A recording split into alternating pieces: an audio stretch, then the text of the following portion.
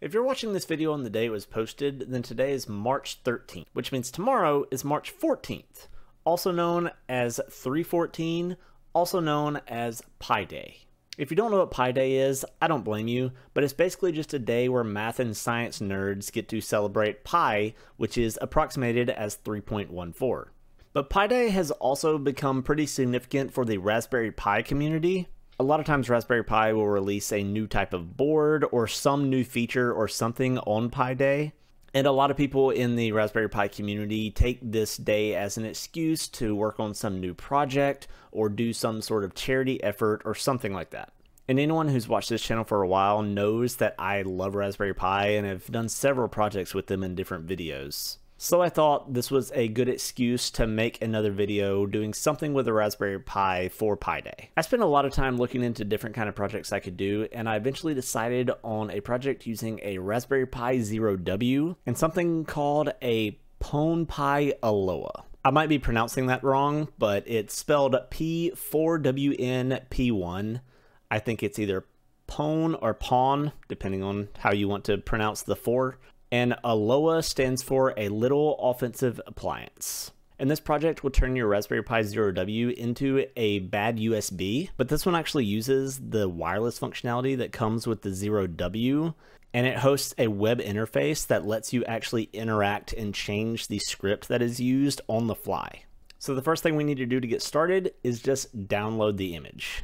So if we go up here and click on Releases, the most recent release is this version 0.1.1-beta. Once we have our image downloaded, we're going to open our Raspberry Pi Imager.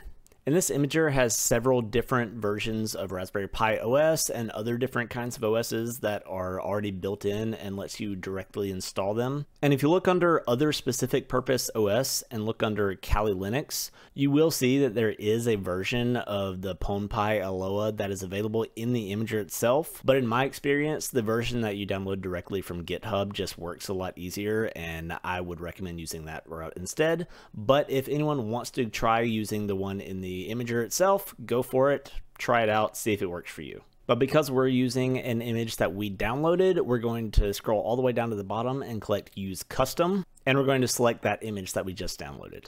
Now for the storage device, you're going to need a micro SD card and a micro SD card reader.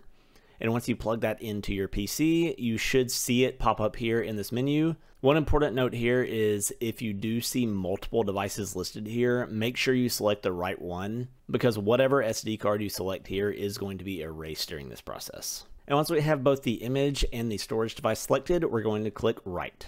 Once that process is complete, you can unplug your micro SD card and then you can plug it into your Raspberry Pi 0W. And now we're ready to plug it into a PC and try to play with it and see what it does. So as it says here in the instructions, the easiest way to access a fresh P4wnP1 ALOA installation is to use the web client via the spawned Wi-Fi. So to demo this, I'm going to use my desktop PC as the victim machine that I'm going to plug it into, and then I'm actually going to access the control panel with my phone. One important thing to note before you plug it in is you'll see that there are 2 micro USB ports on your Raspberry Pi 0W. I don't know if you can read that, but the top one says power and the bottom one says USB. We want to plug it in to the USB port, because if we plug it into power, that will power up your Raspberry Pi Zero, but it won't actually be able to interact with your PC because it's not going over that USB port.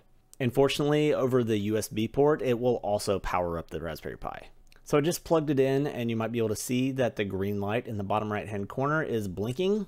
So that means that it should be getting power and start to do some work. Now that I've got my P4wnP1 plugged into my PC, I'm going to try to connect to it with my phone. So if I open up my Wi-Fi settings, I can see there's a new network that has shown up, and it's got explosions and a picture of a computer, and it says P4wnP1. So I'm going to select that network. And as it says right here in the instructions, the password for the Wi-Fi network is mami82-P4wnP1. And once I connect to that network, I'm going to go to this IP address in the web browser, http://172.24.0.1 port 8000. And once I go to that address in the web browser on my phone, I now see this little menu with all kinds of different options. So to test if this is working or not, we're going to scroll over to the HID script, and then I'm going to click Load and Replace. And then it has a bunch of little options of test scripts that are already loaded. And I'm going to select HID test 1. And if you want to scroll down, you can read through all of this script and see what it does, and it's pretty well commented to let you know what it's doing the whole way through. But if we just want to run a test to make sure it's working, I'm going to open up a blank notepad document on my PC, and we're just going to press run and see what it does. Now I'm going to hit run, and it's typing for me. My hands are not on the keyboard. So you can do all kinds of stuff like that where you basically use your Raspberry Pi Zero as a keyboard and you can inject keystrokes to make it type whatever you want it to type. The most popular version of this kind of tool is known as a Rubber Ducky, which is from Hack5. And I have a video a while back where I made a DIY Rubber Ducky out of a Raspberry Pi Pico. But the cool thing about this one is you can edit your script on the fly. So I've already plugged in my Raspberry Pi Zero into what is essentially my victim machine, which in this case is just my desktop PC. But after it's already been plugged in, then I can edit the script that I want it to run and change what keystrokes I want it to inject. If we want to try another one, we can click load and replace again, and then click mouse jiggle. And this could be useful if the computer has a screensaver or the screen locks after a certain amount of inactivity. You see this a lot in like physical pen tests and red teaming exercises and things like that, where you might like wait for someone to step away from their PC, and then you plug in this, and the first thing you want to do is turn on a mouse jiggler to keep the screen open because you don't know their password. You just happen to get their PC while it was unlocked. You can probably barely see it, but if you zoom in and look really close, you'll see that my mouse just barely moves a few pixels every now and then. But that would be just enough to keep your screensaver from locking your PC and requiring another password to unlock it.